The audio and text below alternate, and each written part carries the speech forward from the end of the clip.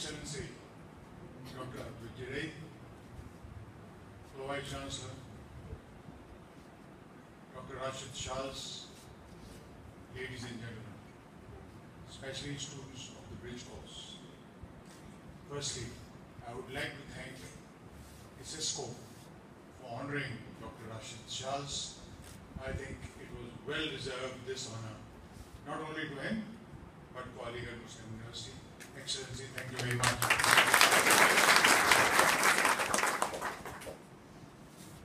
I have been saying it so very often. I started my life as a madrasa student,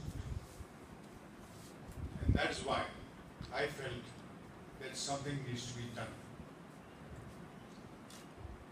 Madrasas have been long demonized, criticized wrongly,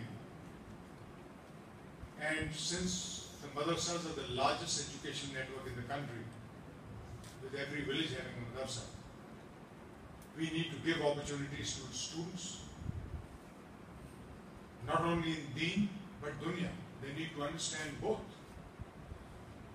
And I found that it was only deen which was being taught.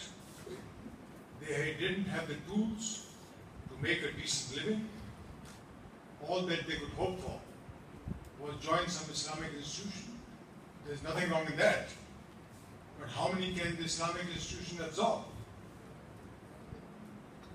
So I had this in mind. I said, let's prove to the world that our madrasa students are better than the others. And hearing the students speak today, I am convinced that what we did was the right thing. You have proved that you are capable. You have proved that inshallah you will make a success of your lives.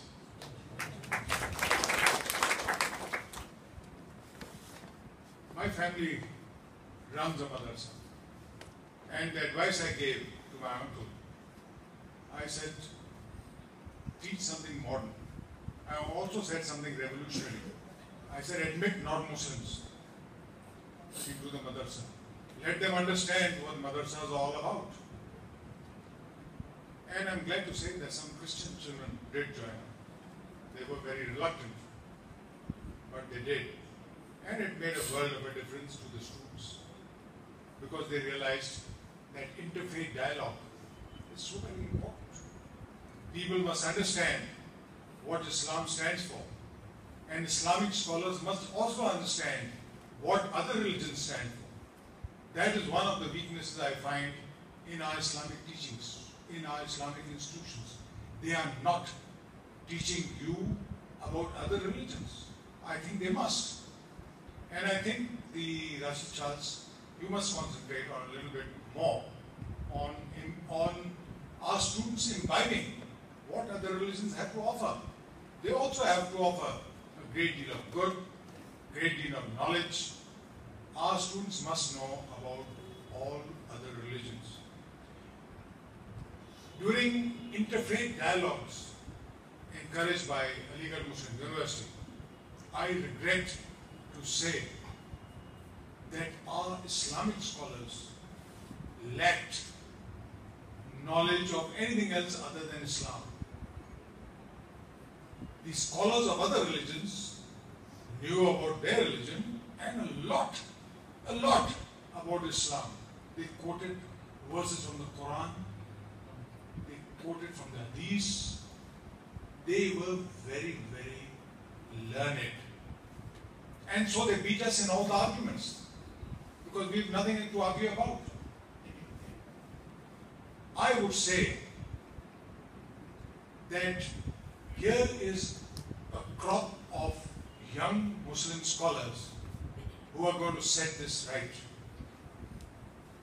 We expect our madrasa, our deen madaris, who have been through the bridge course, to firstly, I would expect that you would be the interpreters in all universities, in all the embassies.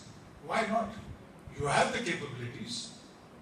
All that is required is a little bit of English, which I'm very, very proud, I'm very, very happy to see that you have master. You must concentrate more on that. There is no future in the world unless you learn the international language, and that is English. And of course, you know Arabic, you know Urdu, you know English. You have the world at your feet. I had been thinking of starting the madrasa course, the bridge course. And one day, I did meet the person I was looking for. It's Professor Shah. And my first meeting with him, I had no doubt that this is the man who's going to do it for us. This is the man the millet is looking for. So he did not accept any discouragement. He did not accept any obstacles being placed in his path. He just went single-mindedly into the task entrusted to him. And Professor Abdulaziz Shah, let me tell you that we are all very, very proud of the good work you and your wife have done for our Deen Madaris. Thank you very much. I would also like to thank the teachers of the bridge course. They are the first ones who have not expected remuneration for teaching you all. They are doing it willingly. They are doing it because they have a mission. They are doing it because they have love for humanity.